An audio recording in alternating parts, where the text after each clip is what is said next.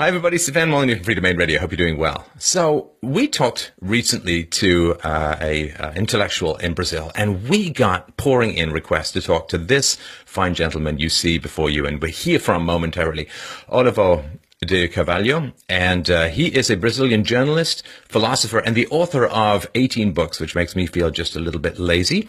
And website, YouTube, Facebook, Twitter will all be in the show notes. Olavo, thank you so much for taking the time today. My pleasure. With regards to, I think, the biggest issue facing the West and facing Christian societies, which is this creeping Marxism, creeping communism that has been gathering momentum since the post-Second World War period, and I think has only accelerated after the fall of the Soviet Union. Of course, everyone said, we beat the Soviet Union has fallen, therefore we've won against communism, which I think is a mistaken perspective. I wonder if you can tell us how it's playing out where you are. You are right. The communism was not destroyed. It only changed its strategic framework. From the 60s onward, they changed the proletarians by the minorities. So it's not proletarians against bourgeois anymore. It's minorities against majorities. This is only a strategical change. The communism was not destroyed and did not change substantially. And there is another difference. The mega billionaires all started supporting actively the left in the whole world. And this makes a huge difference for everybody, because everybody believes in the left that everybody believed that with the new strategy, they would create an egalitarian society, a society of everybody will have equal rights. But owing to the billionaires' participation in this scheme, we have now the most hierarchical society ever, because this billionaire elite, you cannot attain them, you cannot do any harm to them. They are completely, let's say, omnipotent. They do whatever they want, and all the left works for them. Right, because in a free market, you can, through hard work and intelligence and resolve, you can cycle through the classes. And in the free market, as we saw in America in the 19th century, classes tended to be rags to riches to rags in 3 generations. There was a constant cycle. But once you get a big, powerful government that can control significant aspects of the economy, the wealthy simply co-opt the government to protect themselves against competition from the poor and competition from overseas. Of course, and this alliance between the state and the mega billionaires is almost indestructible. And they are all against free market. They hate free market. Oh, and you can see that sometimes with the Republicans in America as well. Now, it seems to me that the original promise of the communist dictatorship, the dictatorship of the proletariat, was that you would get a greater economic output, greater economic productivity than the capitalist West. Now, from the 1920s onwards, it became very clear that not only did you not even remotely compete with the West, that you destroyed vast sections of your own economy and, in fact, your population under a communist dictatorship. Now, of course, rather than give up the ideals, I think, are all about power, not about economic productivity. That's just the bribe that you're offered. We'll make you rich if you obey us, if you submit to us. They switched from an economic argument, particularly in the 1960s, like after the crimes of Stalin came out under Khrushchev, right, when the Cult of Personality and all of the gulags came out under Solzhenitsyn's writings and so on. They switched from an economic argument to, as you point out, to race, to environmentalism, and to cultural decadence. And I wonder if you could help people understand that shift, because a lot of the younger listeners to this show have never seen Marxism except in its sort of race-baiting, gender-baiting, environmentalist, and culturally debasing form. But this new strategy was already proposed by the Hungarian philosopher György Lukács in 1910, around 1910. And the Soviet elite didn't accept it. But later, I believe what happened was this. When the Soviets invaded Germany, the offices of Ludwig von Mises were in the eastern part. So all his archives fall in the hands of the communists. They have been reading this and saying, oh, this guy was right. Communist economy is impossible. He demonstrated this in a very simple way. That if there is no free market, things have no price. And if there is no price, you cannot make calculation of price. And so the planet economy is impossible. This is very simple and very true. So I believe they got persuaded and they said, we have to create something new. And then they invented, as proposed, it's not economic anymore, it's social and psychological. And how does the Frankfurt School fit into this, which has, I think, done a lot to infiltrate the West, particularly the media, the news, and the campuses, of course. And as you point out, it has a kind of decadence to it that is materialistic and hedonistic and kind of gross, and was not allowed under Stalin's Russia at all. Georgi Lukács is not generally known as a member of the Frankfurt School, but he was, in fact, the creator of the Frankfurt School. And all the others didn't add too much to his thought. He said oh, everything that we saw appearing in the 60s was already in the works of Georgi Lukács, especially the book History and Class Consciousness, a very important book in the history of communism. And these people of the Frankfurt School only gave some aesthetical adornment to Georgi Lukács' thought. And so what was the purpose for these Marxists to take over the culture? What was their end goal and end game? Control people's minds. This is the thing that is most difficult to control is economy. So they said, well, you always thought in control the economy. Let's change the position. We give some freedom to economy and control everything else. We control the culture, we control education, we control the press, we control people's mind, and there is also some economic freedom that will not make do us any harm. As in China. In China, you have a certain margin of economic freedom, but the society is put under total control of the government, under other aspects, especially psychological. And the degradation of internal standards of morality, which we'll get to sort of the left's war on Christian morality in a sec, but the degradation and corruption of people's internal moral standards does seem to lead to me to a loosening of restraint, particularly sexual restraint. And what that means, of course, is you get a lot of moms who have kids but no father to provide for their kids, which makes them a huge base for the expansion of state power. You get addicts of various kind who are told that, drugs are cool and hip and so on. And you get people who don't add to their human capital because that's considered to be bourgeois and stifling your creativity. So there's a lot of loosening of self-restraint, which creates a lot of chaos in society. And then the government steps in and says, hey, we can help you with all of that. You just have to give up property. Of course, from the moment you decide to exploit every psychological insatisfaction, individual insatisfaction, there is no limit anymore. We have to destroy everything because everybody has some complaint against something.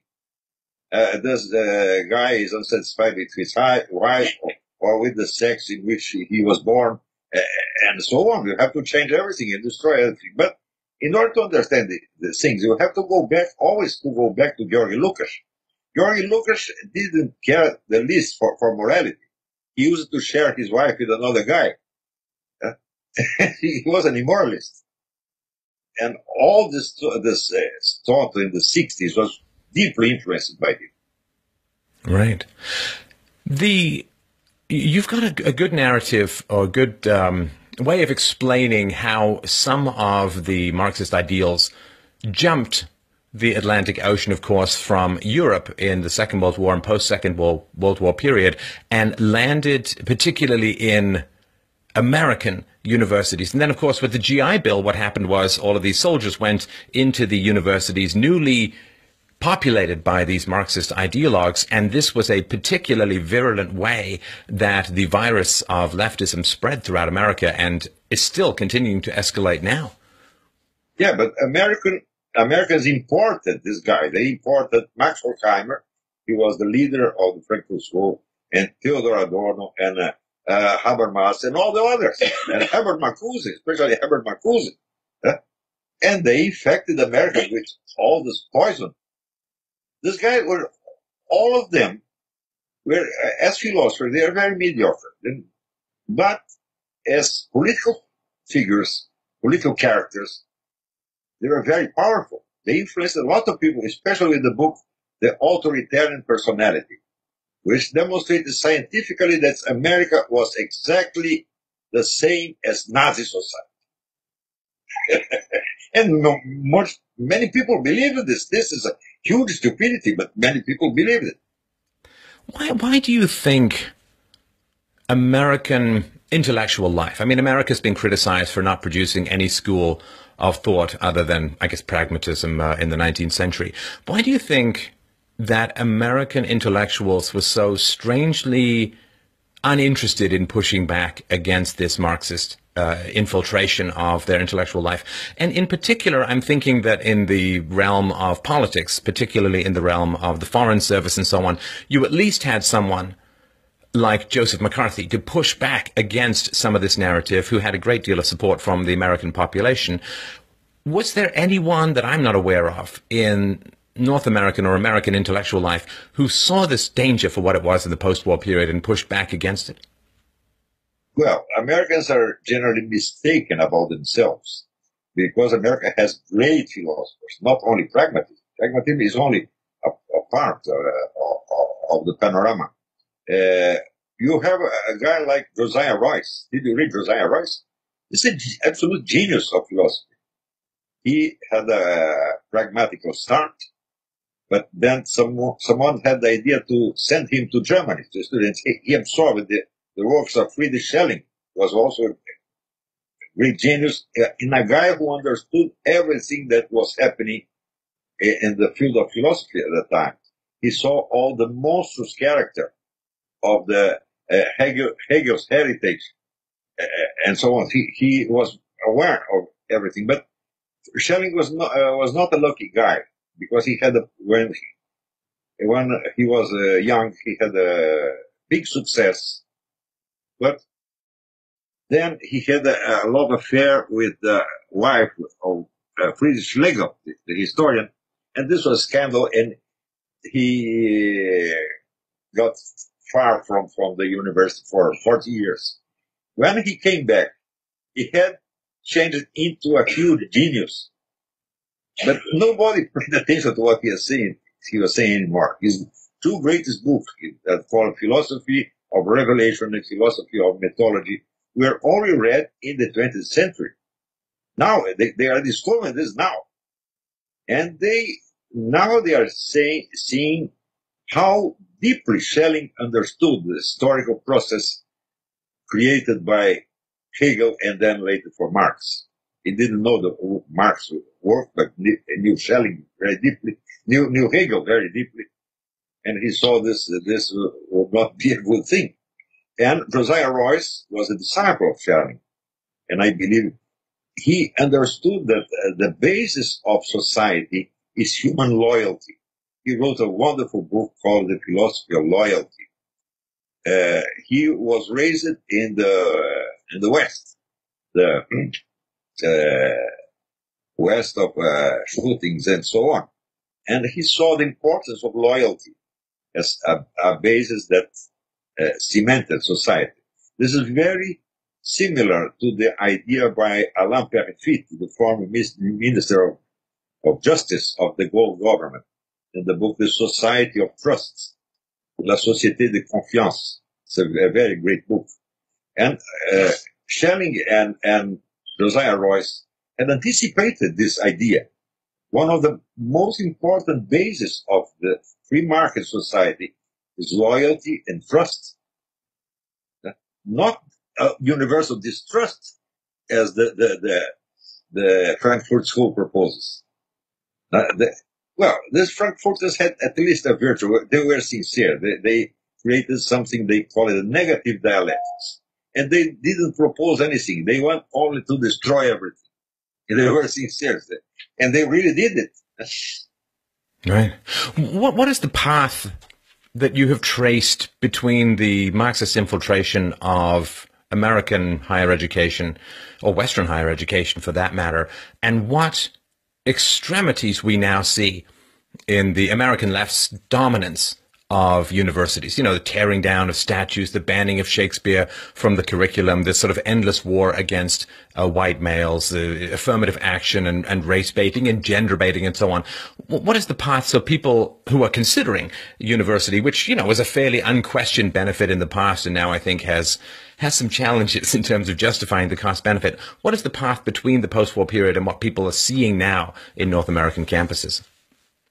Well, situation is a little paradoxical because by one side you have this multitude of agitators and crazy people, drugged young people, and so on. And by another side you have the multi-billionaire elite that controls them. So this is a constant in history. The highest powers make an alliances, the underdogs. The underdogs to control everything that is in the middle, that is the majority. This is a very intelligent scheme and very difficult to stop. And this is what happened in America. You see George Soros and Zuckerberg and Bill Gates, all these people orienting and commanding these anarchists in the university. And the people is pressed in the middle, they squeezed in the middle of this double pressure. Pressure from above and pressure from below. This is the same strategical scheme of the communist movement with another symbolic content. It's not economic insatisfaction anymore, it's sector insatisfaction, social insatisfaction, psychological insatisfaction, and so on. But this is the same scheme. Pressure from above and pressure from below. And there is this very frustrating doublethink or hypocrisy on the left where they use freedom of speech to promulgate their own theories, but then when other people come to criticize them, there's this shutdown of freedom of speech. And they understand the value of freedom of speech for their side. But the intolerance of the supposedly diversity worshipping group, the intolerance and hostility and in fact hatred towards opposing viewpoints that they're, I think, clearly not competent to debate on rational or empirical terms, seems to be playing out in a sort of end game scenario in Western universities at the moment. I believe it is something worse than hypocrisy. You should read a book by the Polish psychologist, psychiatrist, Andrew Lobachevsky. Do you know him? No. Yeah. This guy has been studying the Polish elite, communist elite, for 40 years. And he verified all these people are psychopaths. All of them, all the elite are psychopaths.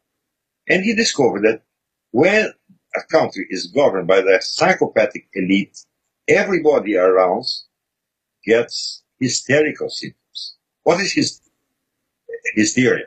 Hysteria is to believe not what you see, but what you say. You say, you listen to it, and you persuade yourself. So you live in a parallel world, a world created by your own words. And, of course, these mega billionaires and most people in the government are all psychopaths. They have no morality, no sense of duty, or good and evil, etc., etc. And they contaminate other people. But these people, the militants, the masses, don't get psychopaths. They get hysterical. And all those guys in the universe are hysterical. So they are not properly hypocritical because they don't know they are lying. They persuade themselves. And this self-persuasion is purely hysterical. I recommend his book, Dr. Lobachevsky's book is called Ponerology, from the Greek word poneros, that means evil. So ponerology is the study of evil in politics. It is a very important book. Dr. Lobachevsky could not find a publisher in the United States. He published his book in Canada. Huh. You are in Canada. Yes. Well, then this is interesting, too, because I've seen this for the last year or so. There has been this leftist narrative that Donald Trump is somehow illegitimate because Russia hacked the election, and they've been looking and turning over rocks, and every now and then they find something that they think means something, and it turns out to mean very little, if anything at all. But they seem to be convinced of this. And I was just read recently, there was some TV show that 93% of its time was dedicated to just this repetition of this mantra of, Russia hacked the election, Donald Trump's in collusion with Putin. And this kind of repetition invites, to me, a kind of craziness. It invites people to live in a world of words, not of facts. And of course, it's much easier to manipulate words than it is to manipulate facts. Yes, I have an axiom that says this. When these people on the left, they commit a crime, and you are too lazy or too coward or as any other reason not to punish them, they will be punished you for another similar crime. And listen, Mr. Trump is making a big mistake. He wants to reform the country. He has very good intentions and very good economic ideas. But he wants to do this before he destroys his main enemies and assure he has the control of the state machine. So it's the same thing as sawing a tree without having a saw. This is impossible.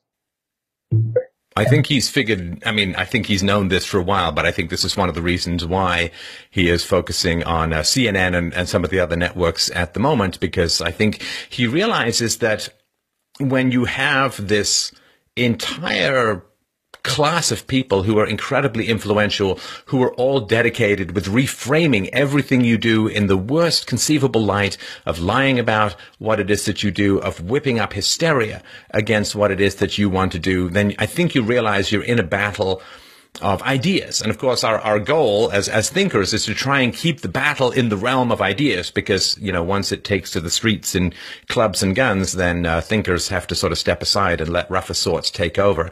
And I think he's getting how much needs to be reformed in how information is transmitted to the American public. Yes, but CNN is the hand of the monster. It's not his brain.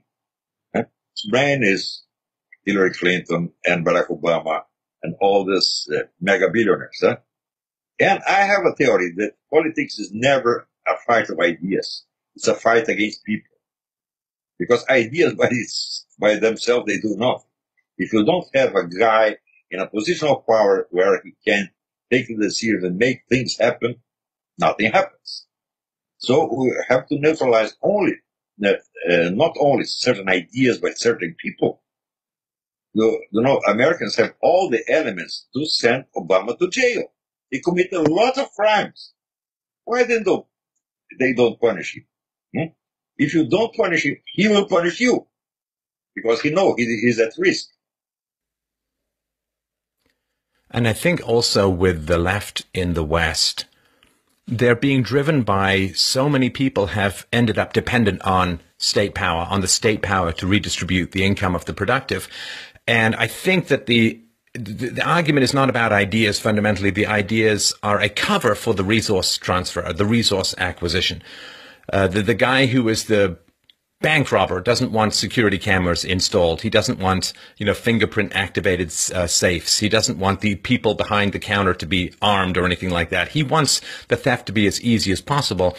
And I think what's happened is now, formerly it was ideas that created the transfers that created the population dependent on those transfers. But once you have that population, the ideas become to some degree irrelevant, because you now just have like half of Americans significantly dependent on the state for their income. Now, it's not about left or right. It's just about, I really, really want to keep having my free stuff because I've made really bad life decisions that need to be subsidized by other people. Yeah, we are going toward a society where everything is controlled, either by the state or the great fortunes, the big fortune. Everything, the ideas, the feelings, the interpersonal relations, and so on. Your speech, what you can say, what you cannot say, And this is a utopia that's much more fearful than communism itself. They are trying to create the perfect dictatorship because listen, in the Middle Ages, if you were controlled by a feudal lord, you knew where he lived. And he had no arms, no weapons that were so better as yours. He had the sword, you had sight, had a sight, or an axe. Yeah. So he was not so distant. The powerful people are not so distant from the common people. But nowadays, both the people in government as the billionaires, they are invisible. They are unattainable. And so they have absolute power already. And people don't know anymore who commands them. And they cannot do anything. They are like gods in Olympus, invisible. They are in a cloud of invisibility from which they control everything. You see, these people from the Bilderberg group, for 30 or 40 years, most people didn't believe the Bilderberg group existed. It was completely invisible. In Brazil, it was the same thing because they created an organization called the São Paulo Forum that gathered 200 leftist organizations, some of them legal political parties, and some of them bands of drug dealers, all together to plan a new life, socialist life for the continent. For 16 years, all Brazilian media denied it existed. I was the only one that pay attention to the São Paulo Forum. No, that's not this. This is a theory of conspiracy. This only ended when the founder of the São Paulo Forum itself, Lula da Silva, confessed that it existed and confessed that, it was São Paulo Forum who put our friend Chavez in power. Then everybody woke up, but it was late. For 16 years, they denied everything, as people denied the story of Barack Obama's documents. Big media is an instrument of this big money people and the government. Now, go ahead. Informations. If you control the flow of information, you control people's behavior. Of course, it's not, let's say, a material control. It's a statistical effect. Right. I have increasingly begun to look at the left's behavior as a confession of a devilish hatred towards Christianity. This seems to be, and it's something that was obscured to me for many years, both because of a lack of information and my own ideological limitations. But if I'm right in looking at it this way, I wonder if you could help my audience, a lot of whom are atheists, understand what the left's goal is in the opposition to Christianity and how the argument goes that Christianity is essential, as the founding fathers pointed out, for a free society. Again, we have to go back to Georgi Lukács. In approximately around 1910, he tried to convince the leaders of the communist movement that our problem is not capitalism, it's Christian civilization. We have to destroy it first, because it's Christian civilization that protects capitalism. If we don't destroy the civilization, capitalism will be eternal. At first, nobody believed him, but bit by bit, the communist leaders got persuaded that he was right. And so their hate of Christianity is not without a reason. Christianity is the main obstacle to everything. First of all, Christianity is an obstacle to a life that's turned only to terrestrial objectives. The Italian ideologue Antonio Gramsci, he used to propose what he called the total terrestrialization of thought.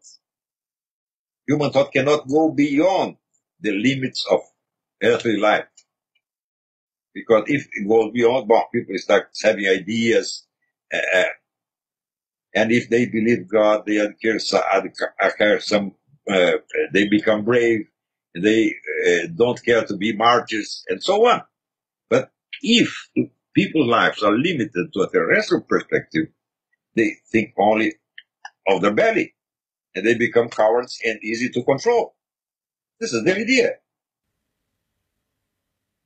Right. And particularly if hedonism takes over and you think of your belly and your sexual life, and if those in charge are, as you say, psychopaths and sadists, then their hedonism is controlling you, and your hedonism is involved in not fighting against that control. So it's like a perfect storm of escalating oligarchies. Of course, when a guy gets hysterical, he believes anything. He was born as a man, he wants to believe he's a woman, it's okay. But then he changes his mind. No, I'm not a woman anymore, I'm a man. Oh, it's okay. Everything is okay.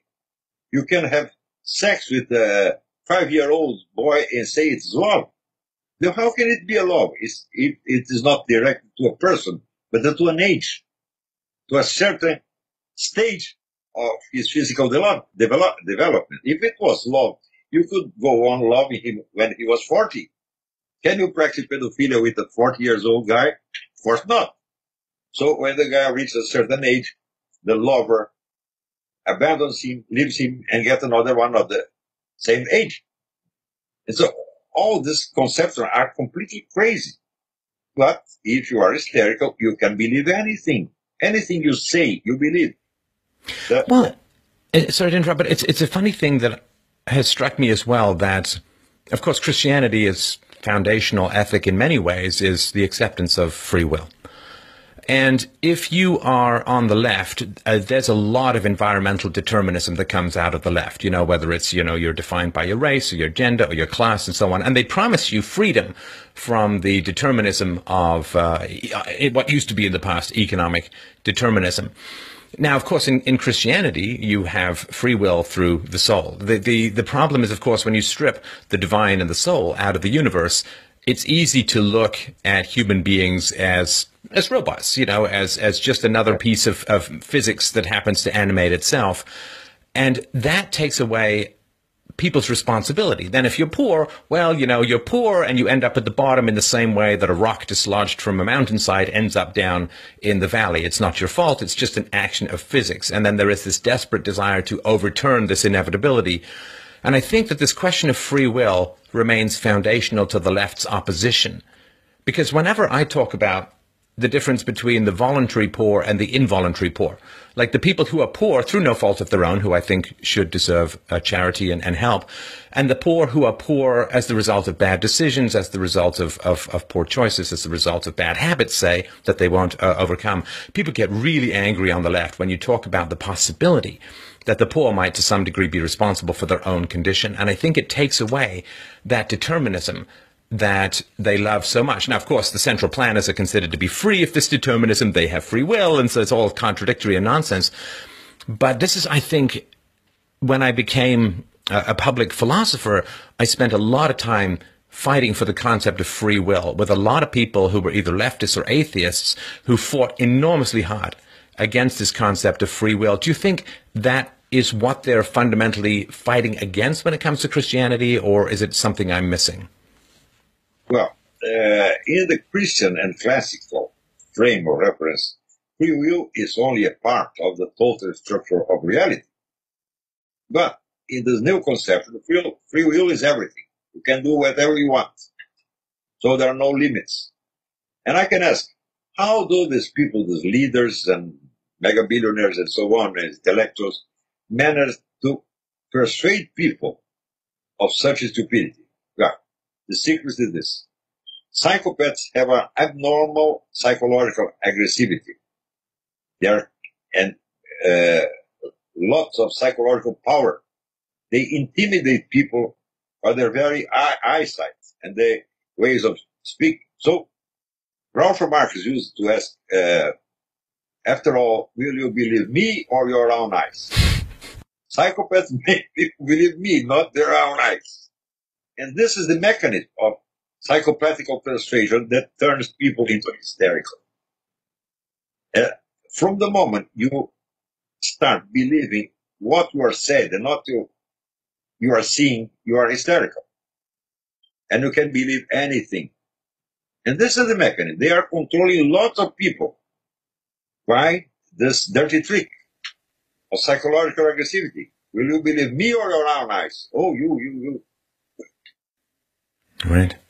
Now, it's, to me, a somewhat tragic coincidence that at a time when the left has dominance over so many cultural and educational institutions, we talk about higher education, but they have, of course, taken a significant control over primary schools, kindergartens, junior high schools, and so on. At the same time that the left has so much strength, the Catholic Church in particular seems to me to be faltering considerably. And, whether Pope Francis has been captured by globalists or whether there's some other motivation that is going on, naivety, I don't know. But this, when the enemy is strong and those who are charged with defending the West seem to be in a peculiar position of weakness that does not bode very well, in my view. The Soviets, they started infiltrating people in the Catholic Church in the 30s. And it took a long time to generate the effect. You know a book by a lady called Bella Dodd, The School of Darkness? He was one of the KGB agents that work in this operation, infiltrate people in the Catholic Church. He said, I myself infiltrated 3,000 people there. And there are many thousands of agents working this. So now in the Catholic Church, you cannot know who's who. I take a precaution. I don't trust anybody. I go to the church, I see the mass, I pray, and I go running. I run away. I don't talk to anybody. Because I don't know. This guy can be an agent of the KGB. We don't never know. I don't know even if the Pope is a real Pope, because there is reasons to suspect that he was put in the chair of St. Peter by George Soros and others. There is a Catholic traditionalist newspaper called The Remnant. They have publishing a lot of stuff, very serious stuff about this. So people ask me, well, this guy is the Pope or he's not? If the church will depend on me to answer this, she's lost. I don't know. Nobody knows. I mean, the church has the extraordinary power of excommunication to threaten those who seem to be working hand in glove with the leftists to destroy Western civilization, and the church could have an enormous amount of power in solving that. But yeah, as you say, I mean, whether the Pope was placed there or not, it's hard to see how it would be different either way in terms of how he's acting. Can you imagine the consequence for the Catholic flock when millions of people are receiving the communion from the hands of excommunicated guys? Huh? This is so fearful, so terrible, that people have got scared to imagine. They don't want to think of this because this is too bad to be true. But it's true. Right. I have been calling some bishops here as excommunicated. What they answer? Nothing. They're quiet. Well, you're not a bishop, you are excommunicated. I said this to many of them. They cannot answer anything. They know they are excommunicated. Now, I wonder if you could help, we'll close this conversation off, which I really appreciate. I wonder if you could help people understand your journey to where you are in terms of a free market advocate, a passionate defender of Western civilization values, which I would argue is just moral values as a whole for the most part. But you didn't start here. You started at a very different place. I wonder if you could help people understand your journey to where you stand now and the positions that you hold now versus when you were younger. Well, when I was young, I belonged to a leftist organization for some time. Not because I was persuaded of Marxist theory or something. At that time, we had a military dictatorship, a right-wing military dictatorship. And everybody wants to fight the dictatorship. The most logical channel to do it was some leftist organization. So they managed to organize the resistance to the dictatorship. But I stayed there for a very short time because I started reading other things. I studied a lot of Marx. For 8 years, I dedicated my life to study Marx. And I studied so much Marx in that I had the idea, well, in order to understand a theory, you have to understand what is against it. What is it fighting against? So I started reading people on the right. I said, what? They were right. This is the problem. And this is why they don't want you reading those people. This is why they'll pull fire alarms and shut down the conservative speakers. From economic point of view, you cannot read the Human Action by Ludwig von Mises and don't perceive he's right. He's not right in everything, but in his critique of socialist economics, he's perfect. There is no answer to this. And this, I believe, what happened. This communists in Eastern Germany, they have been reading Mises' papers. And they said, oh my God, this guy is right. What will we do now? They could not give up the power. So right. To create new pretexts. Right. Of course. Yeah. No, I mean, if they change whatever props up the high seat of power. I mean, they need to stay up there. Whatever props it up, they don't mind what's underneath as long as they stay on top. Marx is changing many times. You know, they start saying that there are the structural classes and there are the ideologies of each class. And this changes so much that one recent Marxist theorist, Ernesto Laclau, says the revolutionary propaganda creates the class it says to represent. This is the opposite of Marx. A theory that can be changed into its opposite is very strange. Well, I mean, of course, the Marxist, people call it scientific, which to me, if you have to repeatedly call something scientific, I'm just going to assume it's basically mystical and irrational. Of course, in Marxism, the Marxist revolution was supposed to happen inevitably in the most industrially advanced countries, and it would happen because capitalist production would diminish and fall off in this sort of economic Malthusian sense. But of course, what happened was capitalist production took off, and the Marxist revolution ended up being imposed by force on the least economically developed countries, such as in the time China and of course Cambodia and Cuba, and the big one, of course, Russia. And so they had a whole bunch of problems with the fact that the empirical data proved the opposite of the predictions and expectations of the theory, which, of course, in a sane universe has you cast aside the theory and look for a new one. But again, if you're just using it as a tool or a lever to climb up the ladder of power, you don't care how you get to the top. No, the Marx used to say that social revolution cannot happen before capitalism reaches its highest development. And when does this happen? Marx doesn't say anything. Capitalism can go on developing, and communism is never come true. And this is really what happens. Capitalism, as well as Marxism, can change its versions and finish by saying the opposite he was saying in the beginning. Also, capitalism can develop into so many different things and continue to be capitalism some way.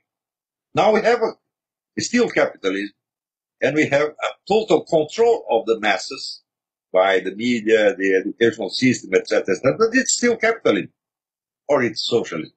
We don't know anymore.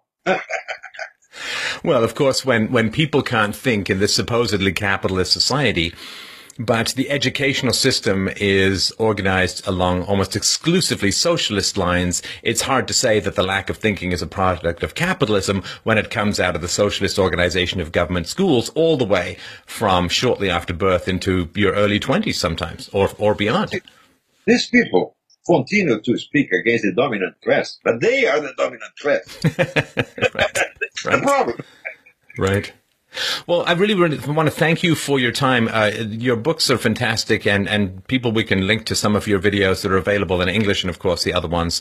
But really want to thank you for your time and for the work that you're doing. It's fantastic to hear how well you are spoken of by my Brazilian audience and others who love your work. And I'm really glad for the introduction. We will put your website, YouTube, Facebook, and below. But Olavo de Carvalho, I really, really appreciate your time. Thank you so much. It was a great joy for me, a great honor to be speaking with you. I appreciate your videos so much. I believe I saw all of them. They're fantastic. I love them. And go on with the good work. God bless you. Thank you very much. I appreciate that.